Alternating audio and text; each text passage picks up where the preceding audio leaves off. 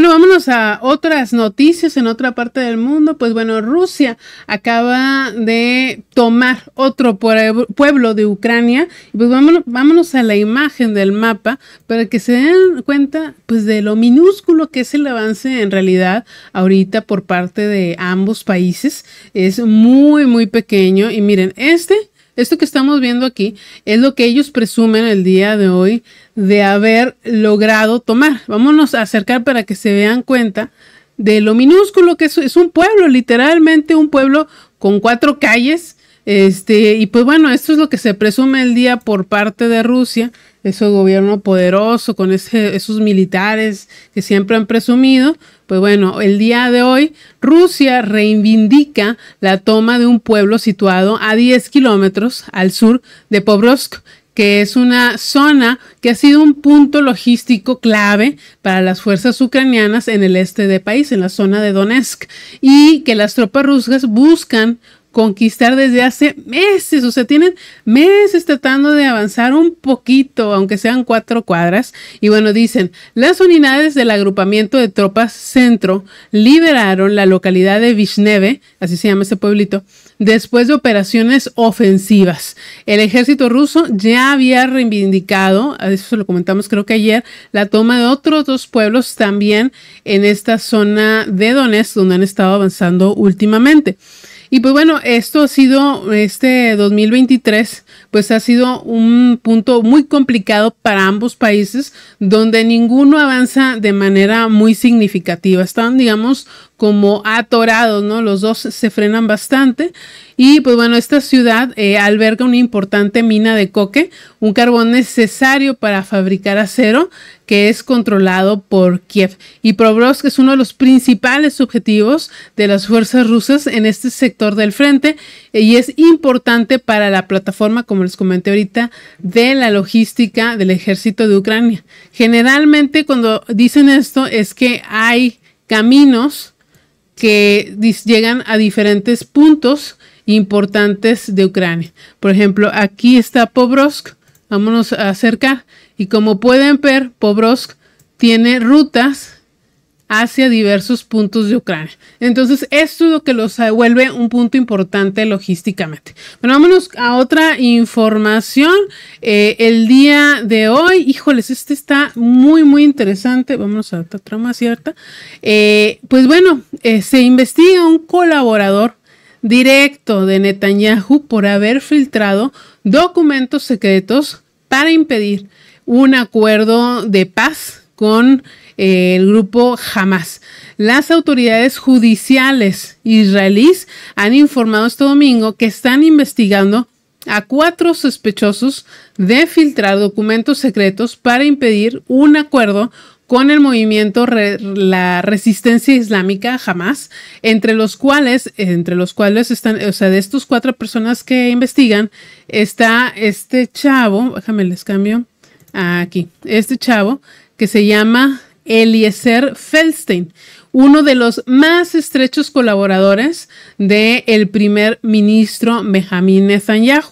El juez, que se llama Menahem Bishami, del tribunal de Rishon, pues ha levantado este domingo la orden de embargo de la información en la que está considerada como una de las filtraciones más graves de la historia de Israel. Y se ha publicado el nombre de Feldstein, quien trabaja en el gabinete de prensa de la oficina del primer ministro. También ha sido portavoz del líder del partido ultraderechista Poder Judío y ministro de Seguridad Nacional Itamar Ben-Gvir, que ya hemos hablado mucho. Este personaje es un personaje súper violento en su visión de cómo se debería manejar la guerra contra pues todas estas milicias pro-iraníes. Es una de esas personas que sí quiere ver el mundo arder.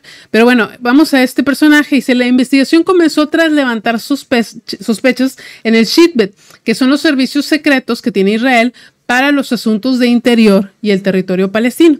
También en las FDIs, en las Fuerzas de Defensa de Israel, y en la publicación en medios de comunicación de información clasificada y sensible tomada del sistema del FDI y retirada ilegalmente. Toda esta información que se robó este presunto personaje, pues había sido publicado en un tabloide así de chismes que tiene Alemania, que se llama Bild, y otro británico que se llama The Jewish Chronicle. Esto obviamente ha provocado pues muchísima preocupación por los graves daños a la seguridad de Israel y porque pone en peligro pues sus fuentes de información. Por ello, pues han indicado que podría perjudicar la capacidad de las fuerzas civiles para lograr un acuerdo para liberar a los rehenes, o el objetivo de liberar a los rehenes por parte de los objetivos de la guerra.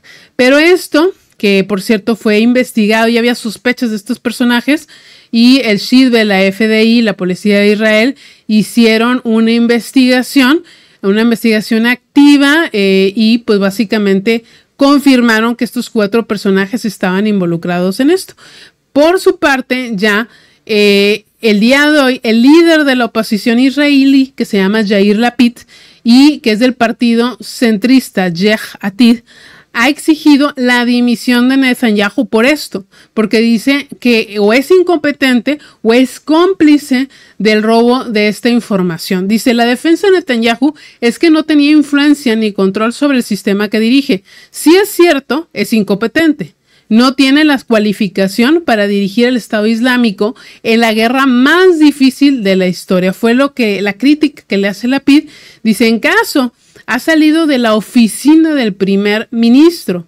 O sea, esta información se ha robado de ahí. Dice, la información debe comprobar si fue por orden del primer ministro o no. Si Netanyahu lo sabía, es cómplice de uno de los delitos de seguridad más graves recogidos en la legislación. Si no lo sabía, que sus colaboradores estaban robando documentos, espiando dentro de la FDI, falsificando documentos, exponiendo fuentes de inteligencia y filtrando documentos secretos a periódicos extranjeros para el acuerdo de rehenes, entonces, ¿qué sabía? Entonces, pues bueno, otro de esos problemones que se echa encima a Netanyahu. Sería interesante saber si él sabía o no, que creo que es lo más interesante del tema, qué tan involucrado o consciente estaba de lo que estaba haciendo este personaje y las otras 3 personas involucradas en esto.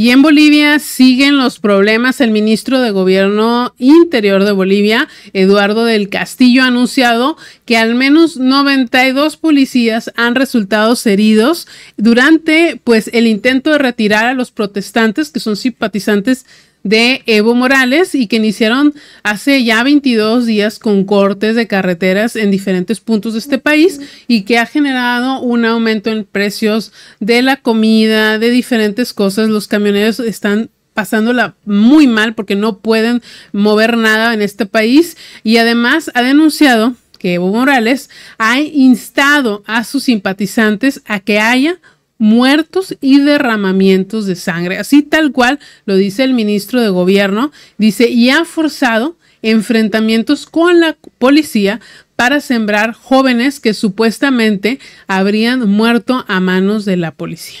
Pues bueno, muy fuertes las declaraciones del ministro de Gobierno, Eduardo del Castillo, sobre lo que está sucediendo en estos bloqueos allá en Bolivia.